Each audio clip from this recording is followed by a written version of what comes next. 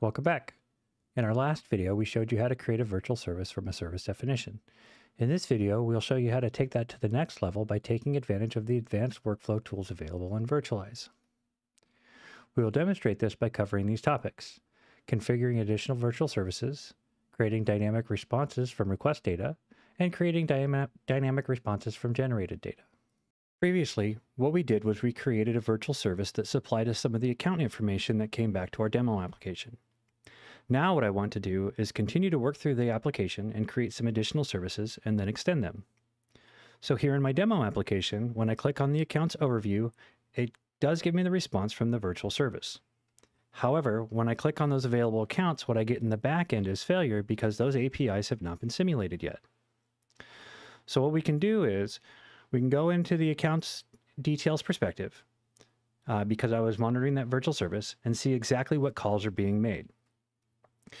So as you can see, all the call information goes from top to bottom. We'll go ahead and look at the first call that comes in, which was to the customer's API, which did have the response that we created initially.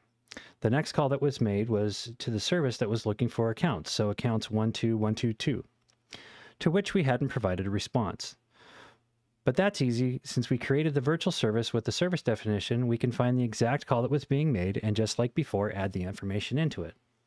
So let's go ahead and provide this information. And what you'll see, this scenario works like a common application where one service calls other services to get that additional information. It's a very powerful use case for service virtualization because you can get these different services to talk to each other and to create a scenario that you control. Okay, to save some time, I do know the third thing that's going to happen, and it's going to go and call the transactions API. So I'm going to go ahead and add that in ahead of time here. Each service can have multiple transaction pieces to it. So we'll just input something simple. And now what I'll see is that there are these three building blocks working for me.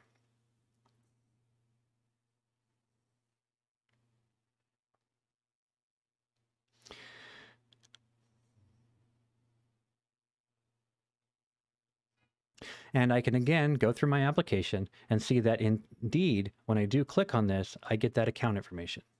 I see that the money was deposited into the account, and now I have a nice scenario available in my virtual service. Well, let's continue to extend this because there's some information that I can use to make this service a little bit more intelligent. So the first thing that you probably noticed was when I went through my different responses, I kept having to put in this ID, and this ID is really going to be dependent upon the ID of the account that was being requested, which means it could potentially be dynamic. So one of the things that I can do is I can handle the dynamic nature by taking advantage of additional tools. Let me just show you what this means. So here I am in my accounts responder, and on every responder, you have the ability to add an output. What is an output? An output lets you work with the incoming request or outgoing response and add tools into that. So as you can see, there are many tools that are available from our toolbox. What I'm going to be using is one of the tools that I consider to be an MVP. And that tool exists on the transport header. It is called the URL databank. Tools basically transform incoming requests information, outgoing response information, and captures pieces of information, and allows us to manipulate the requests and responses of virtual services prior to sending out the actual response. Now, any tool that's a databank allows us to extract pieces from the incoming request. For example, in this case, I'm going to extract a path now.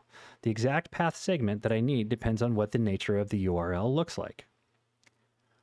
But what I want is I want the account ID, whatever it ends up being. And what I'm going to do is I'm going to store that account ID into a variable called ID.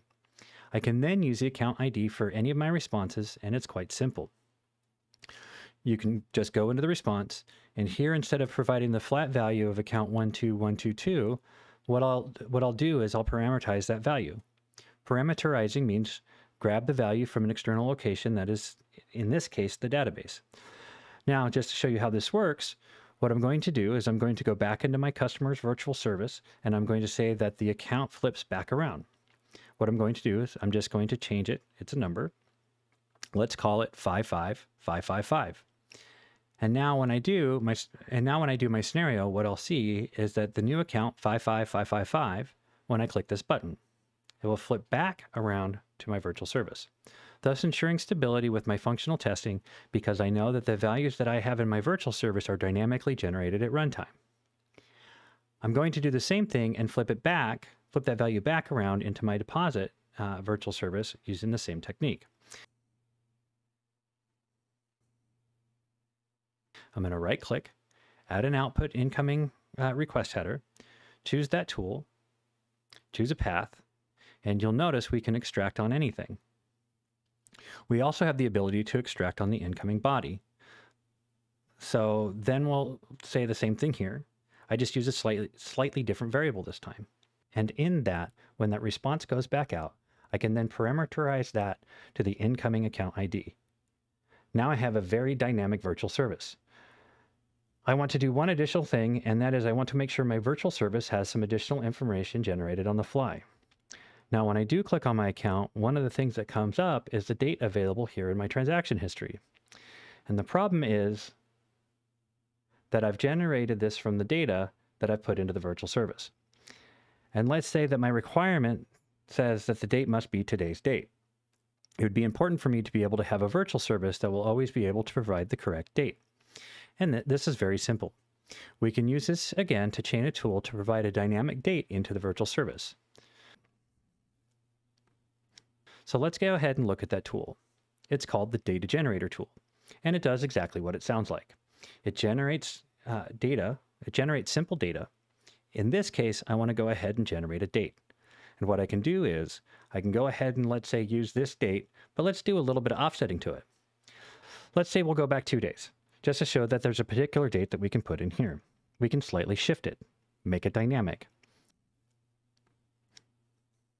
And then what we'll do is we'll go ahead and name this column and generate the date.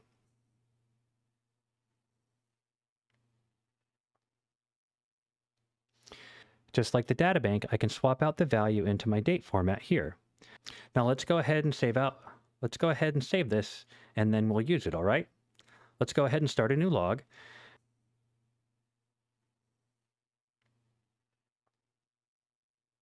And then we'll go into the application here, and we'll go and say, click on count, and this value is dynamic. We also have the current time being dynamic. A good virtual service should be a combination of fixed data, data that was generated from traffic, data that was generated on the fly, and dynamic data that was collected to run at runtime. Being able to extend your virtual service in this way will allow you to create virtual services that will be long-term, they will live for a while, and they will be easier to maintain.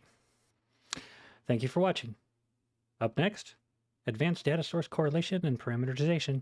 See you soon.